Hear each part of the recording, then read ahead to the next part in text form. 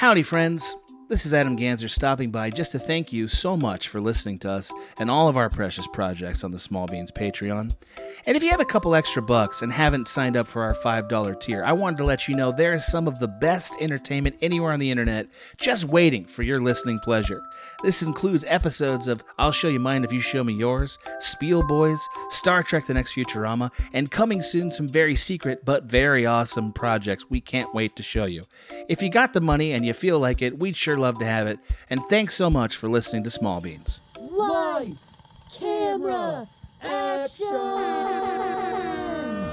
We're shooting threes, just SMB. We're gonna watch and review film trilogies. It's all for laughs, so just sit back. We're gonna drop hella dimes on this podcast. Okay. Welcome back to Shooting Threes. Welcome back. Diving right in. Sometimes I forget which ones of these I sing the theme song for. I think it's only one. I think it is only one, but every time we start recording, it feels like I'm you should sing. Is this now my time to It does feel like perform? you should Fuck. sing. It is also a nice cop-out for me in the beginning of these podcasts, because nothing in this world is harder than beginning a podcast. And you know what? People are not saying that enough. It's the hardest thing you could do. Yeah. You should go to school for this, but we're just doing it. Did I just see a movie where there is a class in a university where they're making no, it's a book I read that was very good. Oh, she reads books. But we're not talking. I haven't read a book in like 4 months. So I do have the Julia Fox memoir. I just got the email from the library today. My hold is up. So I'm going to read that. Nice. We are talking about a movie that is called The World's End. It's very important that if you go to IMDb, you put an apostrophe in, because it's not at the world's end and it's not the world's end. It's the world's end. Yes, the final film in the Cornetto trilogy. Simon Pegg, Nick Frost, And the boys. Edgar Wright. Yes. Speaking of the title of this film, trying to Google the name of this movie to see where I could watch it last night was like a baby boomer searching, because I couldn't remember the title of the movie, because I think it was the exact same year This Is the End came out. It was the same year. Because that I This Is the End remember came it was out. kind of the feeling of like, okay, what are we doing with all these apocalyptic movies? Right. I think 2012, like the Mayan calendar shit was also like, Right. Well, we were also fresh had off the heels of that. and we also had that movie 2012. Yes. My Google searches were like this. I knew it wasn't called This Is the End, but I was searching like the end of the world. This is the end of the world. There are a The lot of world's movies. Ending. And then I was like, oh, I remember the world's end being a part of it. I was like, oh, okay. By the world's end, at the world's end, meet me at the, like, I was like, Yeah. trying all these combinations. It's just called the World's End. I kept thinking it was at the world's end. So I don't know why this title is so hard. I honestly, because I think it's forgettable. I really Yeah. don't think, because I mean, like, yeah, it kind of tells, the world's end, whatever. My mom has this thing about like, if a movie is titled poorly, it's like, forget it. Yeah. No, title's And important. This is a movie like, I mean, I watched the movie for the first time, but it is not a movie I think about when I think about Edgar Wright or any even, of these people. I only think of this movie in the context of the Cornetto trilogy, and usually I'm like, oh yeah, and the third one that's about the apocalypse. Yeah, there is something weird where this feels, and I can't put my finger on it, and maybe we'll figure it out by the end of this podcast. Yeah, But it feels out of line with the other two to me. it's like kind of far removed, right? Like It's a little, because thematically it works. It fits into the trilogy. yes, But yeah, I think because we spend so much time in a not heightened reality, and the Yeah. others feel very heightened all the way through, yeah. maybe that's what it is. Is this also the longest one of the three? Definitely. Yeah, because I Or will actually, say isn't Hot Fuzz pretty long? Hot Fuzz is a bit long, yeah. But I will say, as you fact check that, actually, as I was watching the movie, I forgot it was a horror film. Yeah. And so when they introduce, Yeah, Hot Fuzz is 2 hours. This is under 2 hours. Oh, okay. Yeah. Damn. Well, it's about 35 minutes before we see anything supernatural or out of I the would ordinary. say, yeah, I would say more than that. Yeah. Yeah, because when it happened, I was like, oh, right. Yeah. There's like a sci-fi element to this. Yes. That was the whole. So each film in the trilogy has a different color palette. So Shaun of the Dead's red for blood. Oh. Hot Fuzz is blue for the police. This is green, sci-fi. Oh, that one feels loose. Again, this whole thing feels a little loose. To me Yeah, this was in just context. a touch watery. But it was much better than what I thought, perhaps. I didn't really have much expectations going into this just because I never hear anyone talking about this movie. Yeah, to me, This isn't one people quote. I was surprised when I looked up, reviews of this movie at the time, how glowing it seemed to be. Oh, This interesting. This movie felt very middling to me, especially compared to the other two, which felt like had such a strong perspective and point of view. I felt the same way. This one felt very like thin and a little, I think you just said watery, and that's a good way to put it. Yeah, this is definitely like thematically, it's definitely more about interpersonal relationships, which there is value to that versus I feel like the other two, like, hey, really said something a little bit more, maybe not so global, but relatable. I mean, this is relatable. It is. It's weird because I think in a lot of ways this movie does sum up the trilogy well, the themes of the trilogy. Yes. Well, I think it hits them most directly on the nose. The idea of like needing to grow up in this state of it's kind of a reversal of Shaun of the Dead in terms of Nick Frost and Simon Pegg playing. It is a reversal. Kind of like opposite characters in that way. And from both of them. Actually, because in Shaun of the Dead, Simon Pegg is like, he's still the straight man. He has his life a little bit more together. He's still a child, but less so than Nick Frost's character. Nick Frost's character in Hot Fuzz is certainly the comedic relief. Mm-hmm. And yeah, at The World's End, Simon Pegg plays the loser best friend. Yeah. And he also, in this movie, it's the first one where they have the tripping over the fence gag in every single movie. This is the first time Nick Frost successfully hops over the fence and Simon Pegg runs through it, trips over it. Okay. So that is definitely a big reversal. And it does kind of hurt when they first showed Nick Frost in a buttoned up office. Part of me was like, oh no, not right. I actually wrote a note. Nick Frost is acting. Like, this is a character role. This is very like, yeah, he's not just doing the comedy thing. Yeah. He has to lead. Tapped in. He has to yeah, very first note I wrote for this movie is I love how the British name their pubs. Yeah. I love that British pubs are like 500 years old. Yes. And it's like the foxhole. Yeah. I love the mouse and cheese. Yeah, the cross hands. Yeah. Yeah. Yeah. Great names. And our bars are like Toilet Bucket. Johnny's. I always say it's the mark of a dive bar if it's named after a man. Sure. Yeah. Mikey's. Right. I mean, Humphrey's was ours. Right. I would think that's more of a sports bar than a dive. Ooh, good call. For me, a sports bar is like sports bar and dive bar. Boobies. Hooters. Twin Peaks. Buffalo Wild Wings.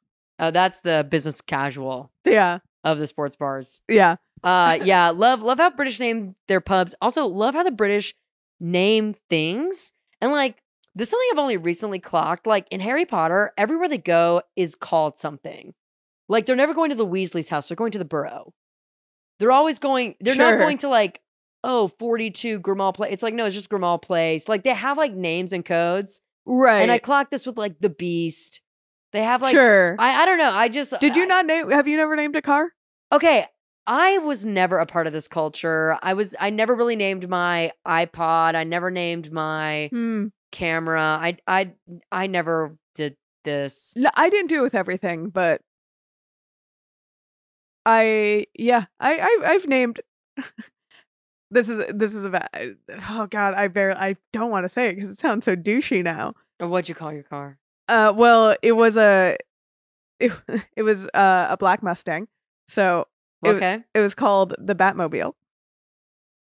I mean, yeah, well, it was a teenager, I'll allow it. It was also my brother's car. It was also a lease, so it went away. I drove it for about a year, but before my brother went to college. I feel like naming a car that you're leasing, though, makes more sense than a car that you own. Because my car is nearing 20 years old. Can you imagine if I was like... Ethel. That's still... I was trying to think of something when I was in high school. That's still Lady Gaga out there. Right. Like... Ashley Simpson out there. Okay, high school wasn't that long ago. That was Ashley Simpson. That was an old reference. Was that too old? Ashley Simpson. That was like middle school, 2007. Okay, but like on the cusp, I suppose. I also wrote down almost immediately, pub/bar crawls are so overrated and lose the appeal as soon as you turn 25. Well, yeah, because this movie makes a point. They're hard. They're difficult. Not for the weak, and even the I actually strong. really like this opening flashback sequence. This is kind of like a more mature way to start this film compared to, like, I feel like, as this trilogy has gone on, they become more sophisticated in terms of the filmmaking, in terms of the storytelling devices. But for me, that actually kind of loses some of the appeal of the original Shaun of the Dead, which felt very just like first instinct directing, first instinct writing. And now this feels a little bit more like... It becomes a little flashy, and I think it pays less attention to the pacing of the plot. And perhaps it's inauthentic. A little bit. Dare I say that? I think because, we talked about it earlier in this series with this trilogy, that the way Edgar Wright moves through time in his movies and paces of movies is very unique and interesting. And the more he plays with those tricks, I feel like the more they skirt around plot it, like actually having to move your story forward in a cohesive manner. Yeah. And that's, I think, it's weird because at some points this movie feels rushed, and at some point it feels like it's taking way too long to get to the point all at the same time. Yeah. So just a quick, because it would be hard to like walk through this plot stage by stage. No, I don't even want to fucking bother. I don't know. They go to 12 bars. Yeah. So just there's robots involved. Shit, watch it. I don't know. Spoiler alert. I kept reading things like spoiler alert, and I'm like, it's the whole fucking movie. It's the movie. It's the whole plot of the movie. Even though I forgot kind of what I was watching, I was like, oh, right. It's like... So you truly had never seen this movie at all? I had never seen it. No, but I like knew what it was about. I had seen images from the film. Nothing was like a huge surprise. Sure. So you knew there was a sci-fi element. Yeah, oh yeah. I found it weird people kept talking about it like it was a spoiler, and I was like, I thought we all knew this. Well, also just by way, and maybe when this movie came out, people didn't consider this to be a trilogy the way we think of it now, but like, yeah, like Shaun of the Dead and Hot Fuzz, they have like supernatural elements involved. Yeah. No, it definitely was thought of as like the last in this trilogy of movies. Okay. I remember that because I saw it when it came out, and that was like the thing, and I was like, I should really sit down and watch the rest of these movies, and then I did on cable and not really for real until now. But yeah, I did read something about how in the trailer kind of spoiled it. It tried to like skirt around the sci-fi elements, but did end up spoiling it because it's such a big point of the plot of the movie. Yeah. But yeah, so Simon Pegg and his we find him. He's recovering. I don't think you can really say recovering, but recovering alcoholic drug addict. Yeah, we just meet him in some kind of a meeting. And some sort of rehab facility. It's clear he's not taking it seriously because he is telling the story of when him and his friends were, their last hurrah in high school in their hometown. He had this close knit group of dudes that he hung out with, and they, at the last day of high school, they knew, it would never be this good again. And they did this bar crawl, and they had a great time, and they got drunk and got into fights and hooked up with girls, and didn't quite make it to the last 3 pubs, but which that was par for any crawl. Yeah, never make it. No. Yeah. Also, that's a long bar crawl. 12? Yeah. 12 is a lot. And I mean, hey, though they're British, it's a small town. Like, I'm sure it's just walking down one fucking road. Yeah. But oh, brother, I know they're not drinking Pilsners either. No, they're. I mean, they're drinking. It is lagers, baby. Like, heavy, and heavy lagers. Yeah. And Simon Pegg wants to get his friends. Now they're in middle age. Wants to get his friends back together and go back and give this another shot. So he does. He rounds up the gang. They all kind of seem reluctant and have moved on and are businessmen. one of his best friends, Andy Knightley, played by Nick Frost, does not want to talk to him. You get the sense that something very bad happened between the two of them. But somehow he does convince everybody to show up at their hometown. He picks them up in his old car and they start this bar crawl. And you kind of get a sense of what went wrong in their friendship and Simon Pegg's character's immaturity throughout this whole thing. And then all of a sudden, things are a little weird in their town. All the bars have been Starbucked, as they called. All these charming pubs have turned into the same looking corporatized bar, the Buffalo Wild Wings, to the whatever British pub you wanted to the cross hands. Right. And people are acting a little weird, and it turns out they're all robots put together by the network who help all the network is in charge of all the technology on Earth. Yeah, I also got the vibe that they were maybe low-key, like, maybe not in charge of other planets in the universe, but, like, they had some kind of pre-existing relationship with other life forms. Yeah, they're trying to unify they're all the like life a forms union, in the universe. Yeah, some sort of unionization effort for the universe and telecommunications. Well, you know how you join the network. You get that goddamn COVID vaccine. That's what happens to you. You get plugged into yourself, and then you act like a different person. That really was a thought I had watching them. I'm like, thank God this came out in 2013. Because coming out this year and now, Lord God, I could only imagine. It's a little weird also because the plot is a little thin. I don't feel like the whole mission of the network. I kind of clocked immediately about this movie. What? And what I think is, and I say this honestly as a compliment for all these movies, kind of smart to take two movie ideas that are just kind of weak and then putting them together. Like, here's a movie idea. It's a group of friends that all get together to relive their high school glory days. But the thing is, one person still lives in the past and the others have moved on. And it's a story about how we need to grow up as humans. And then here's another movie idea. There is a extraterrestrial being that comes to Earth. It converts people into NPCs, basically, and you can either live in harmony with them and act like everything is fine, or you can join them, and it's like, neither one of these, like, they're good sounding premises, but that's not enough to make a whole movie, so just smash them together. Yeah. And this is the movie. It still feels a little clunky. One, because, like I said, the pacing of this movie is a little off. Yeah. You get...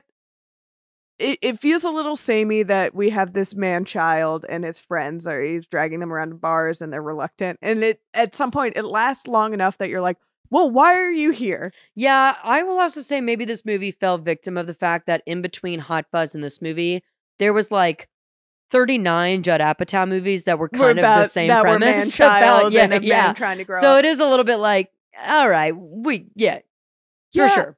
I also feel like they missed a lot of, because this movie was trying to do too much, they missed a lot of the nuances that you get in Shaun of the Dead. Yes. And Hot Fuzz between the friendships of these people. And because you have them turning on each other kind of quickly, you don't get the, like, what those relationships are when you have that friend who is stuck in the past. Or even, I mean, in this one, it seems more like a friend who is stuck in the past in an unhealthy way that you have to let go of. Yeah. And can't. There's something really interesting about that dynamic that this movie doesn't let play out because of this sci-fi element that comes in somewhat abruptly. And well, they also kind of accidentally made the blanks, is what they're called, right? Yeah, the blanks. They also kind of accidentally made those things completely indestructible. Yeah. And then I kind of felt like very easily destructible, and that they can just knock its head off. You can knock its head off, but then it regenerates. Right, the head. I mean, yeah, I think just so it is a little bit like, so damn, like, what are we supposed to do about this? Yeah, at least in Shaun of the Dead, like, you could definitively take down a zombie. Right. Yeah, the rules of the blanks are strange because at one point they're very weak, but they're also like all the body parts seem to be moving independently from each other. So, like, if you can knock off a head easily, but that doesn't mean the head is dead. Right. That too. And then they have, I mean, I did love at the end Martin Short's character who gets his head bashed in as a blank, and he's like half volleyball now. I did think that was very funny. Oh, great work from Martin Freeman. I will also say that, like, Martin Short, I said. Yeah, Martin Freeman. We got it. That's it, right. I will say that also thought at the end of the movie when the network was explaining like, well, we want to live in harmony and this is actually for the betterment of humanity, I kind of felt like was almost was kind of challenging the theme of what I thought the movie was, which is about like growing up, coming to terms with reality, taking responsibility. It doesn't quite mesh. And I think also something that is telling is when, you know, Simon Pegg and the gang are trying to explain what is great about being a human. It is also a little like watery and thin. They're drunk and they're explaining it, and he's an idiot and not very articulate, but he's like, we just want freedom. We want to do what we want. And it's like, but I think, isn't that like bad though? Because like, in some respects, like in some respects, it seems like you actually could do with some responsibility in your life. Yeah, it doesn't. I think that was where it really fell apart for me, is that like final exposition scene. Is kind of like, well, this is kind of the problem I have with this movie, is that I don't know, he doesn't really learn his lesson, but he's still. And not saying that you have to learn your lesson in every movie, but he's not a good guy, and there's really no arc. Yeah, there's no arc. He basically winds up exactly where he started. He's not an anti-hero, and he's not a hero. So you're not really. It's hard to root for him in that moment because you want to root for the humans, but he's like, we want to do what we want, and we're like, no, but like, it's like that would have meant so much more coming from like Nick Frost. Yeah. Again, it would be interesting to see him be the protagonist of this movie. Yeah, because like there was a scene early in the film where like all the guys are out and immediately all of them start calling like their wives and you know their families, and Simon Pegg is like, see, this is what I like, is, you know, I have the freedom, whatever, and it's like, yeah, but what you miss out is that you don't have anyone that cares about you or who loves you. And I kind of end the movie like, okay, so who cares? Right, because at the end of the movie, except Nick Frost, who again is loyal to him. But we like all of them kind of have a loyalty or like at least a liking to him. Yeah. Which I understand, like, which I could have explored this. Like, oh, well, yeah, because he is kind of like this reminder of like the fun you had when you were growing up. Like, I mean, I can see where that it's what is Shaun, something. Yeah, it's what Shaun of the Dead does so well. And this doesn't really land its plane with that point. No. Because Shaun of the Dead, they've learned how to do both. And this one really tries to pick a side. Yeah. And it doesn't quite work out as well. It's a strange movie. That being said, there are a lot of like fun parts. I think the action in this movie, the fight scenes are pretty fun. Like when they first have that fight in that bathroom where they find the blanks and everybody comes in. Yeah. That is a very fun fight. I wrote this down. And maybe I've already said this, but we don't really consider Simon Pegg to be an action hero. And yet He's in our action movies. Yeah. Yeah. Like he is actually like one of our most sturdy actors, constantly working action films. And I was thinking like, I'm sure like going back to Shaun of the Dead, they're just writing this movie. I'm sure they're like, dude, this would be fun. Like it does seem like all these movies lead from a place of this would be fun for us to do. This would be fun for us to make. But I'm like, damn, dude, I've never been in any kind of like stunt heavy work or whatever, but I know that's a lot of like exercise, a lot of physical training. Not easy. That's a lot of rehearsal. I'm like, dude, so these guys are like, I could totally picture like they're cranking this out on paper. I'm like, this is gonna be so great, whatever. And it's like, yeah, but now you have to do that. But as an actor, and probably even more as a male actor, but don't you want to do that? Like if you're writing it, you're like, fuck yes. Yeah, you're like, fuck yes, of course. Especially at the time of even Hot Fuzz and at the World's End when they have a little money, like someone's gonna come here and train me to do this. Oh, I'm gonna punch a guy and he's gonna be on wires and he's gonna fly. Like I'm gonna look so kick-ass. Yeah, 100%. But I'm sure after day 3 and your whole exhausting. Body is on fire, you're probably not thinking that way. Sure, probably like, fuck me, man. I mean, that's why they have the pub scenes. You know, you know what? That is true. They do balance like all the hard work of all that with pretend drinking beer and sitting down. So good for them. Good for them. They knew what they were doing. Yeah, but like this whole trilogy, I mean, I think they're technically labeled as horror films, horror comedy. So? Horror comedy, yeah, action comedies. Well, I think they'd all be different because it'd be like horror comedy, sci-fi comedy, action comedy. Is kind of the more clear cut. I mean, really, that's parody also. Yeah, because it is a parody of Dawn. Yeah, And Hot Fuzz is a parody of just a million buddy cop movies. Right.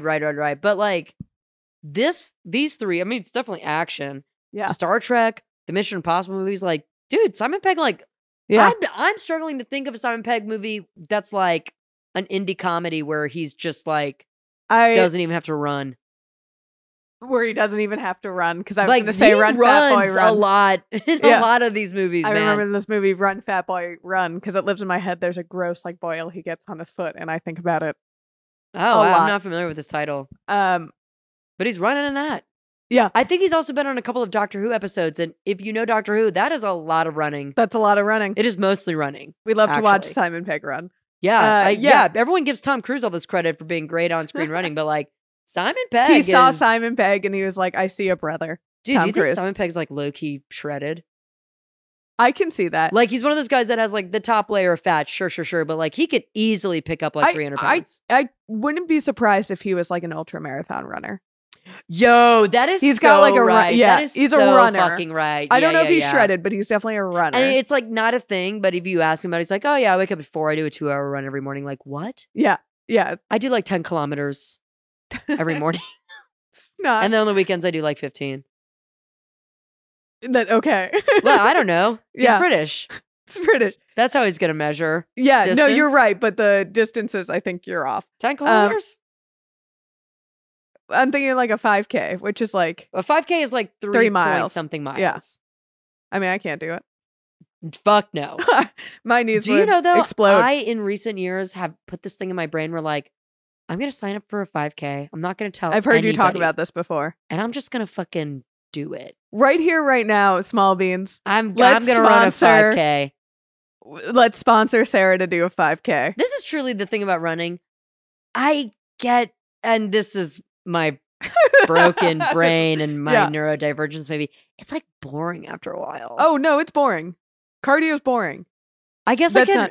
If I'm really, that's not you. If I'm really like universal. Locked in and I'm like, I'm gonna, because I've done this where I'm like, I'm gonna run a mile right now. I can usually do like an 8 to 10-minute mile, which is honestly pretty good for someone that. If you're just getting off the couch and going. So like, I don't know, a 5K in like 30 minutes, like I might be able to do that. Also, the thing about a 5K, you can walk. You can walk. Like you can stop and walk when you need to. Small Beans, we're sponsoring Sarah's 5K. Let's make her do it. It's gonna be like a 55-minute 5K. Yeah. I'm going to be like the last fucking bitch. Let's all show up for Sarah's 5K. Please. But do you know that with the New York Marathon, there is a group that famously finishes dead last. It takes them like 17 hours to do the whole marathon. That's fun. Because they like walk/jog. And they finish the marathon at like 11 p.m. I would join that group.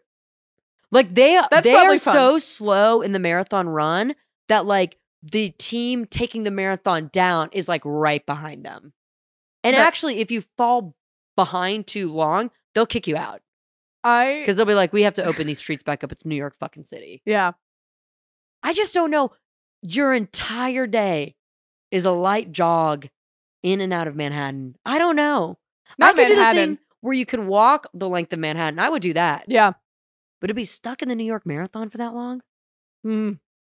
Also, you're the one holding up traffic? 26 point whatever miles, man. I don't know. I'll leave that to Simon Pegg. We'll leave that to Simon Pegg. I don't think that's for me. Speaking of actors in this movie, gagged when Rosamund Pike showed up. I did not know she was in this movie. Because I've seen this movie, and I remember like being like, I remember thinking like, I don't think I fully got everything in this movie. And on this rewatch, I was like, no, it just didn't hold up. But yeah, okay. It has fun moments. Rosamund Pike, great to see her. I was just good to see her. Yeah, I did not remember she was Sam either. I knew there was a love interest. I knew there was a pretty lady. I forgot it was Rosamund Pike. She's great. Our third James Bonder from these films. We got a Timothy Dalton in Hot Fuzz. We got a Pierce Brosnan in this one, and Rosamund Pike in this one. Yes. Pierce Brosnan in this, so hot. Yeah, I feel like Pearson, because like this happened. This is the hottest Pierce Brosnan's ever been. Yeah, and I count that. Yeah, he's like really in the zone right here. I remember with Hot Fuzz that there was like so many A-listers that was like, I just want to work with Edgar Wright. That's why Cate Blanchett is in the movie, like uncredited. Yeah. And I kind of felt like, oh, it's Rosman and Pierce, their team. Like, But I don't think Rosamund was that big of a deal. You know what? Actually, no. I guess what is she even that big of a deal? Prejudice? I think Gone Girl had. No, this is 2013. Gone Girl comes out 2014, 15. Yeah, but like she's in her bag at this time. Like I'm sure she's like maybe I don't know. Being passed around. I don't even know if like post Gone Girl if she's that big of a deal. I mean, she was in Pride and Prejudice. That's pretty much the only pre-Gone Girl. Yeah, and this and Die Another Day, but she's in that for like 2 seconds. Yeah. With Madonna, of course. Great scene, great song, great music video. Actually, Die Another Day music video, great. Music video, and apparently it's like one of the most expensive music videos of all time. I just learned this fun fact. It was like an $8 million music video. That's incredible. That's an indie film. That's the 2000s. Yeah, that's a 2010 That's Madonna indie film. In 2001. Incredible. Or Good something? work, Madonna. Banger. She was on one during this time for sure. I also wrote down a comment. Sometimes I get self-conscious when me and the loser adult character in the movie have a lot in common. Oh, we were kind of before we were recording airing out some like career woes and just kind of feeling this and that, and like some of the things that like Simon Pegg's a fucking loser, like driving his old ass car, he's going nowhere in life. I'm like, oh wait, I mean there's nothing wrong with driving a car for a long time. Yeah, no, there's nothing wrong with that. I mean there were clearly some of us. Hey, there are other things wrong with Simon Pegg. I mean, namely in the big. Here's one of my other issues with this movie. What should have been a big emotionally cathartic scene when Nick Frost finds out that he left this rehab facility when he finally like reveals his sleeves and he tried to commit suicide. Yeah. That kind of comes and goes pretty quickly. Yes. And we don't, I mean, it's kind of the crux of what our problem is with that movie is we don't really ever come back to the root of that issue and him feeling like alone and in the state of arrested development and needing this support from his friends. Yeah. We unfortunately never come back to that because again, which is really like very interesting and like I mean this is kind of the meat and potato. Also, this is where we meet him.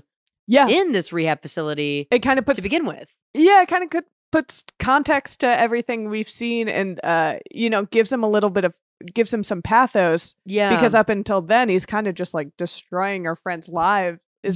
Also, Nick Frost's 16 years of sobriety just being thrown away in a single second and then kind of played off as a joke. I also was a little bit like, oh, well, I actually kind of thought, okay, which like, I understand what drove him to drink. I get it. It plays for the laugh or whatever. But I was actually thinking prior to that moment, I was like, oh, for British people to be sober, for Europeans to be sober, like that is actually... It's not easy. It's not easy to be sober anywhere on earth, but like that culture, especially for men, really is based in getting these pints at all hours of the day. And again, like I actually thought like, oh, this is kind of like a layer, like we're kind of talking about alcoholism because like beer plays a big role, going to the pub plays a big role in this trilogy. Like I thought this was like a nice little texture we were getting, and it really doesn't go anywhere. And then where it does go is just ultimately out the window with nothing else to be said about it. Yeah, it's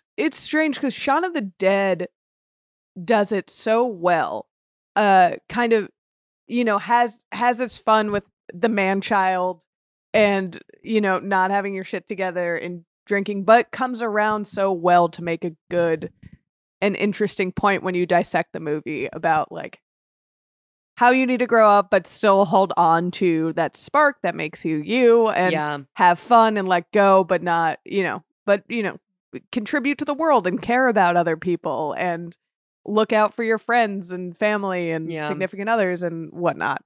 And this movie really kind of drops that all for the laugh and for this sci-fi plot that doesn't hold up. And then similarly, and then you go to Hot Fuzz where it's about masculinity and what makes a man and how our, the pop cultural view of masculinity is kind of narrow and not healthy.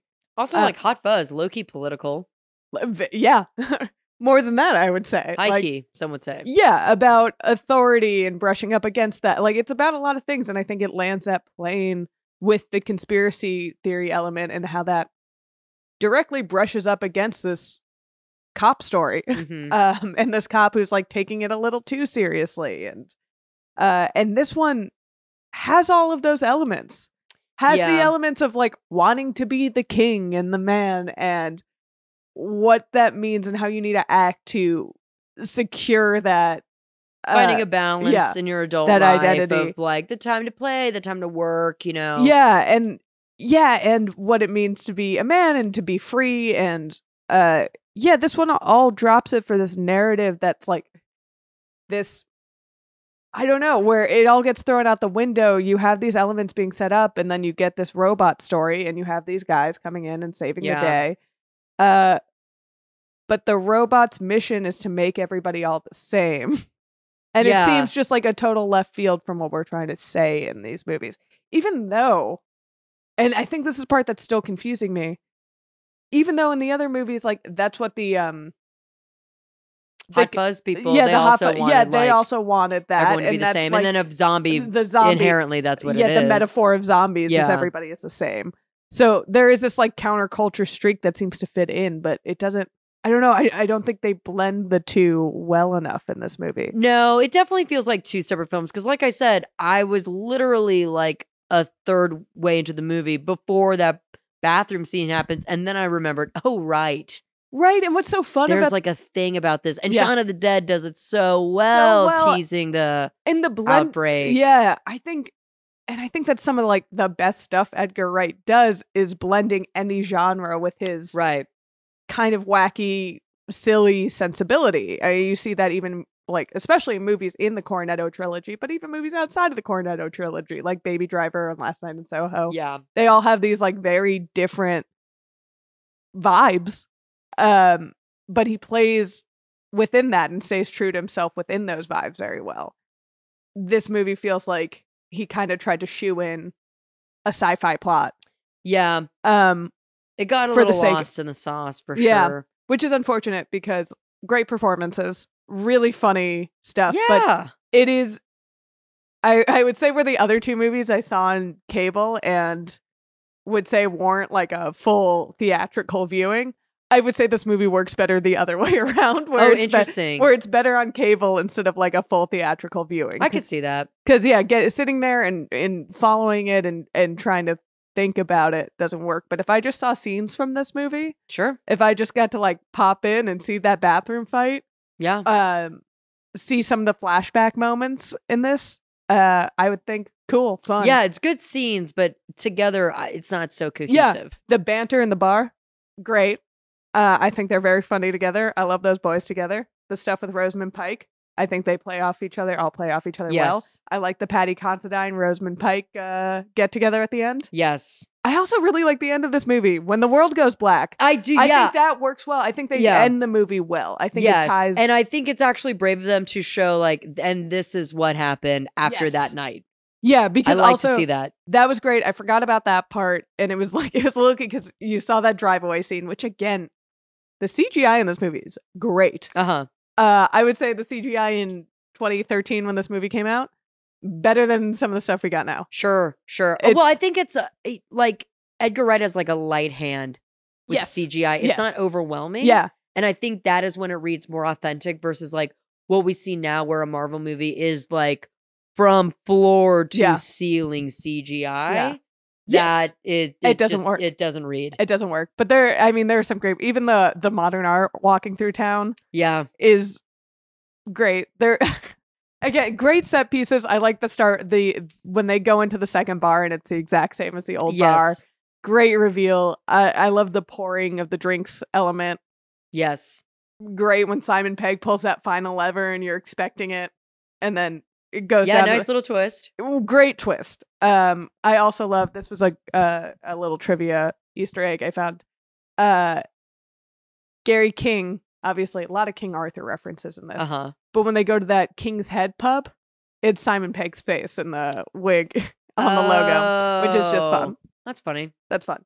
But yeah, at the end of the movie where they go to the post-apocalyptic world, again, great explosion, great driving away scene. Yes. Really love that. That was super suspenseful and fun. And I love a scene where obviously I love a scene with a car going fast, but is outrunning like something that is not ending. I mean, we get that at the end of Fast X too. Yes. But the explosion running away from is great. Yeah. But yeah, I love the post-apocalyptic ending where we've been cut off from telecommunications.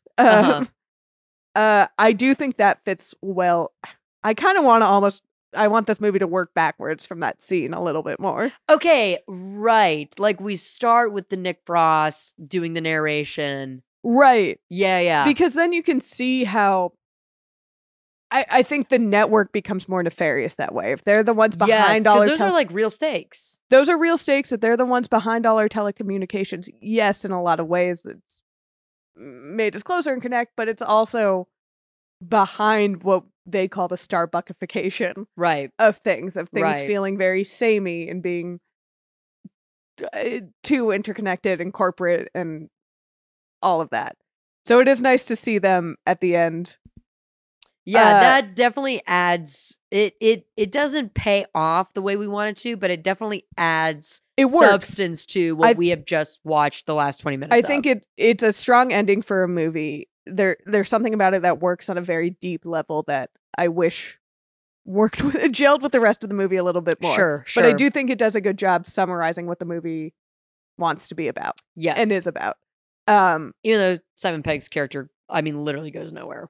Yeah, that was a disappointing part. It was cool to see Nick Frost talk and see it was Patty like, okay, Considine and Rosamund Pike. And then what is Simon Pegg doing? Still going to bars with boys. Right. Except now he's like the leader of a blank gang. It's like, I don't know how he's better off. Which, I was going to say, I guess characters don't have to. No, the protagonist does have to go through an arc. Yeah, or like learn something. Like he starts the movie wanting to be the leader of his gang of boys, and he ends the movie which I guess he's accomplished that, but doing that, but he's still rolling around with teenage boys going to pubs. Well, they're all drinking water. Oh, that's right. They are drinking water. So I got that going for us. So they're sober now. Yeah. But yeah, I guess you can say he like found his place in the world, being, I suppose, this defender of freedom. Yeah. Of personhood and freedom. It doesn't make sense that they're rolling with a crew of blanks.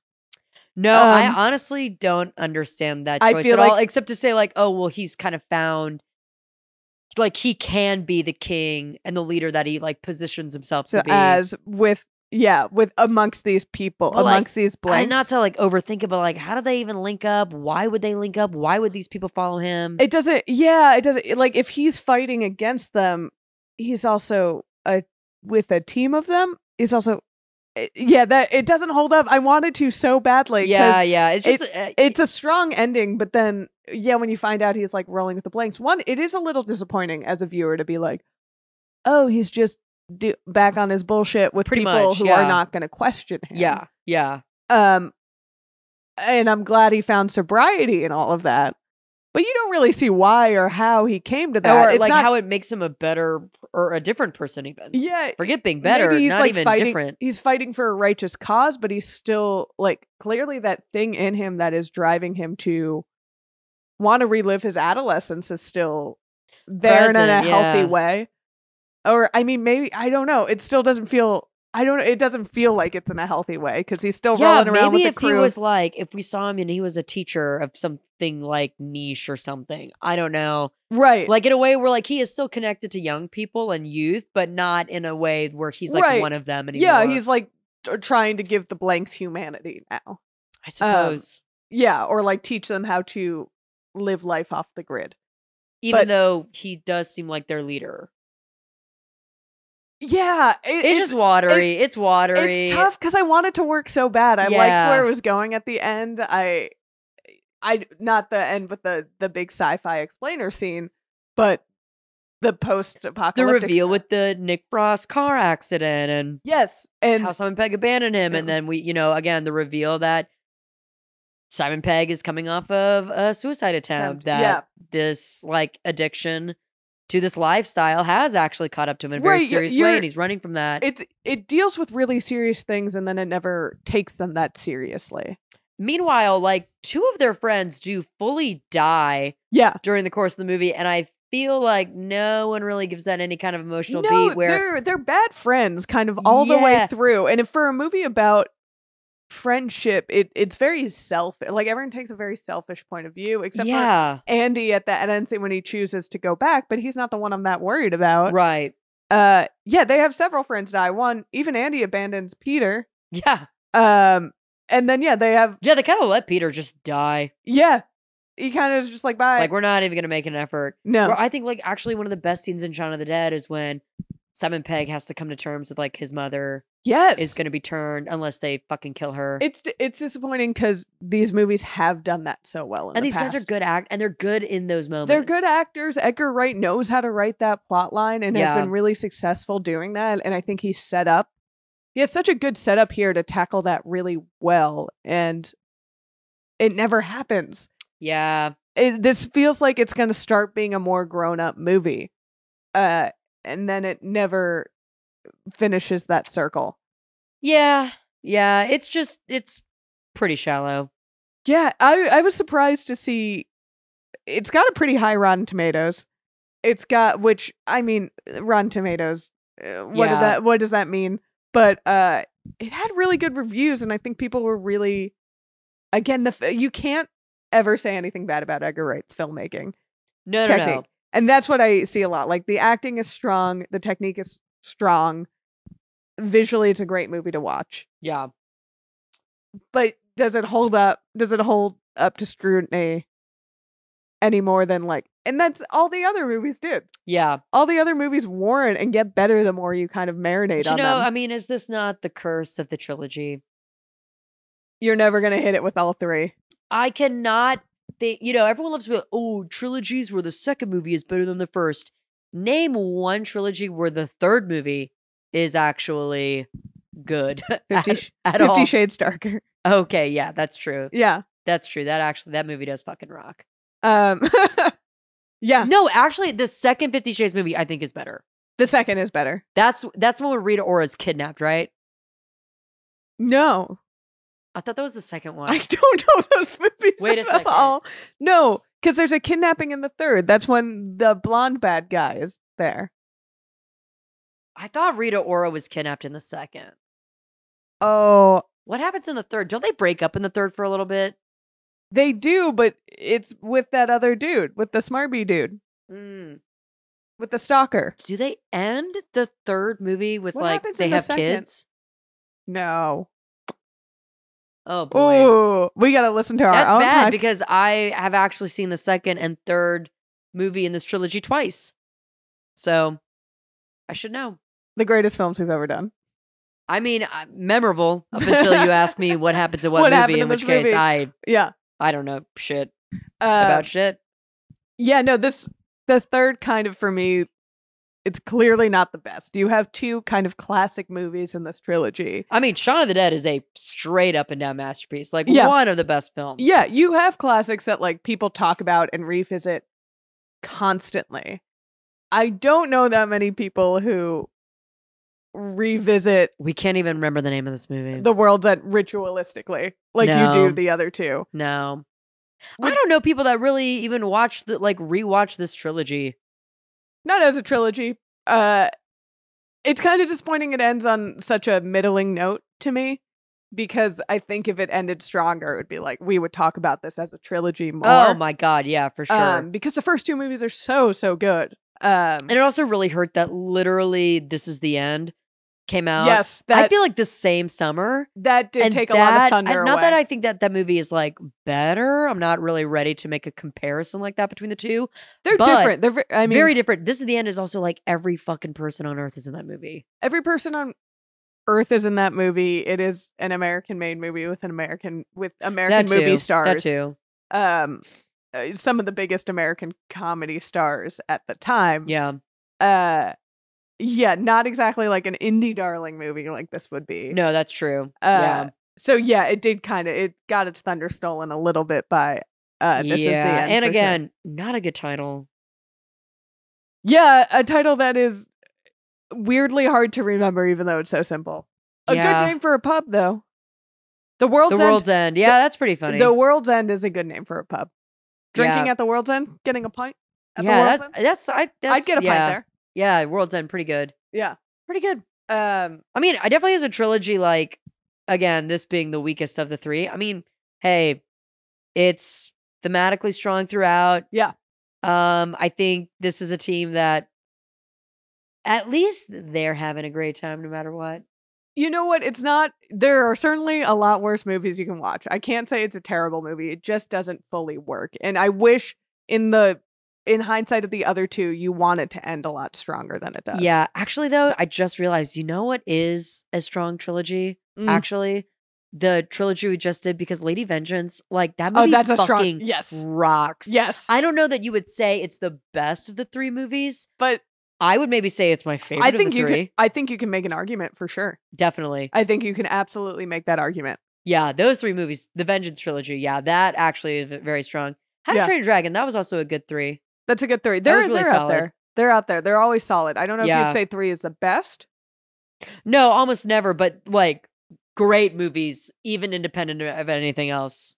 I would recommend it. They're out there. You can find them. Yeah, overall, do you think you can put together a ranking? Do you think your ranking stays the same? I think it's in order of released. 1, 2, 3. I'm still going to give the edge. The more I've sat on Hot Fuzz, the more I like it.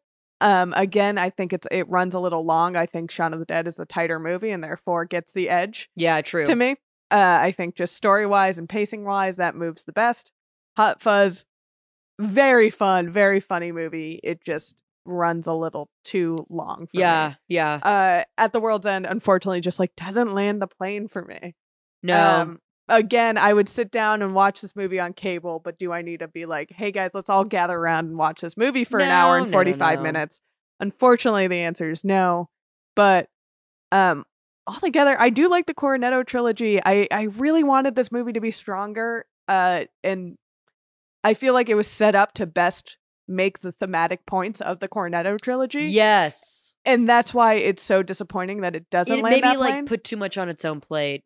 It did, because it's set up so well to like really hammer home how these movies are all connected and the themes of them. And you know what? This is what I've always felt with Star Wars, but I think this might be true of any trilogy. Like, I'm having your problems. Equipment is really going through. Yeah. I think oftentimes, like we're talking about, the third and final movie in the trilogy gets the responsibility of like summarizing the other two movies tough. as well. It's not an easy task. And if any directors are out there, any screenwriters, and you're working on a trilogy right now, just advice: treat that third movie as like a separate movie. Don't worry about the other two. It doesn't have to thematically wrap up fucking years of filmmaking. It could just be a movie on its own. Or just, simplify it, I'd say. Just keep it so fucking simple. Because we're already fans. Well, you don't have to win us over. We're already down. I would also say it is disappointing because, like, they're pretty young in Shaun of the Dead. They're like probably mid-late 20s, just starting their lives. Yeah. Hot Fuzz, they're probably early 30s. This one feels like the most adult movie, and I think therefore is the most interesting to look at this like Arrested Development theme. Sure. And this boyhood, manhood development. I think because they're older and it's about getting older more specifically than the other two movies. It is it's the most interesting to see want to tackle that theme. Or it's the movie I most want to see tackle that theme, and I think has the most interesting perspective on it. It just never gets there. It just doesn't get there. It just doesn't get there. Well, we have not even discussed what our next trilogy is going to be. We have not discussed it. But we're open to suggestions. Cornetto trilogy was so fun. And it was suggested a lot on the Patreon. It was suggested a lot. It was a great suggestion. Yeah, if you're a patron, and if not, you should be. Holler. Let us know. What are the good trilogies out there? In case you can't tell, we're trying to pick trilogies that aren't like super duper obvious. Yeah. So if you can even put us on to something that maybe we don't even know about yet. Yeah. We totally down. We like to keep you all on your toes, even if you're directly giving us the titles. Right. But stay tuned because we will probably announce it before it's out somewhere. Actually, the last few we've just kind of like dropped. We just did it? Yeah. All right, let us know if you like when we just do it, or if you want a little heads up. We'll take cues from you. Lead us, audience. Lead us. Yes, and our podcasting Info can be found on Instagram at BS Podcasting. I think that's the new name. New handle, BS Podcasting. Wait, let me double check that. We just changed it, and Sarah is in charge of it. Because I don't like BS Podcasting. BS Podcasting, all one word. Yep. It's now going to be our catch-all for when we post episodes. But of course, like I said, if you're a member of the Patreon, that's where you get the best info. Yeah. Or if you're subscribed to Small Beans on iTunes or Spotify or any podcatcher, that is also a great way to keep in touch. Yeah. Support the Patreon if you can. We're making a movie over there, and so your support is going further than ever for us. You can catch us on BS Podcasting. That's where we'll make announcements. On Instagram, that's where we'll make announcements about our podcasting ventures and fun stuff we're up to. Yep. And yeah, you can follow me on Twitter if you want. I'm at Bridgett_Greenberg, and on Twitter, X, whatever that doomed website is for now. Twitter.gov. At Bridgett Tweets. I'm at SK_Griffith. We'll see you guys on the next trilogy. Which will be something. Something. It'll be a movie. It will be movies. It will be 3 movies. Lights, camera, action! We're shooting threes, just SMB. We're gonna watch and review film trilogies. It's all for laughs, so just sit back. We're gonna drop hella dimes on this podcast.